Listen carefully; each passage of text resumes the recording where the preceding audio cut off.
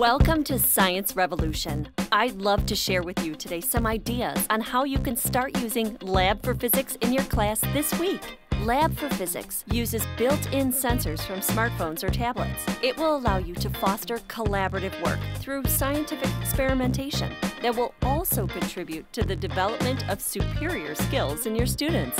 Lab4Physics is a one-stop shop where you will find lots of physics experiments and activities aimed to support your classes. This same tool can be used throughout high school. For example, when you're covering movement, you can invite your students to analyze and measure in real time the difference between distance and displacement.